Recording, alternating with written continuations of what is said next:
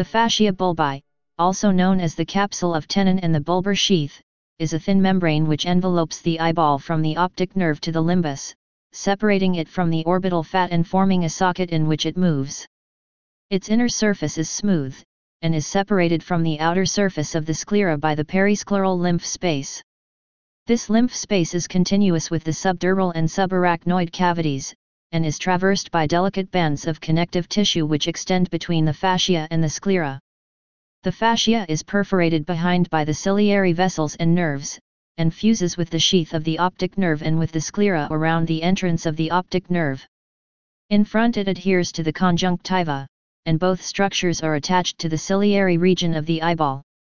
The structure was named after Jacques-René Tenon, 1724–1816, a French surgeon and pathologist. Structure. Relations. It is perforated by the tendons of the ocular muscles, and is reflected backward on each as a tubular sheath.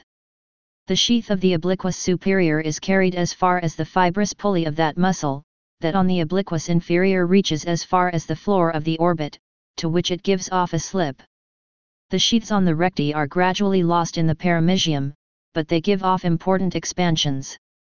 The expansion from the rectus superior blends with the tendon of the levator palpebri, that of the rectus inferior is attached to the inferior tarsus. The expansions from the sheaths of the recti lateralis and medialis are strong, especially that from the latter muscle, and are attached to the zygomatic bone and lacrimal bone respectively.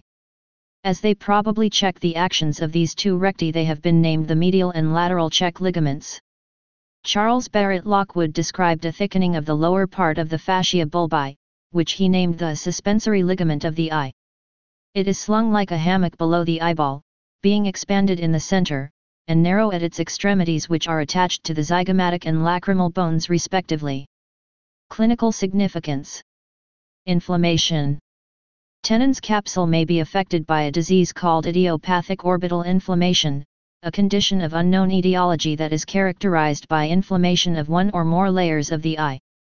The disease is also known as orbital inflammatory pseudotumor, and sometimes may only affect the lacrimal gland or the extraocular muscles. Local anesthesia. Local anesthetic may be instilled into the space between Tenon's capsule and the sclera to provide anesthesia for eye surgery, principally cataract surgery. After applying local anesthetic drops to anesthetize the conjunctiva, a small fold of conjunctiva is lifted off the eyeball and an incision made. A blunt, curved cannula is passed through the incision into the periscleral lymph space and a volume of local anesthetic solution is instilled. The advantages are a reduced risk of bleeding and of penetration of the globe, compared to peribulbar and retrobulbar approaches. Akinesia, paralysis of the external eye muscles, may be less complete, however. Please subscribe and thanks for watching.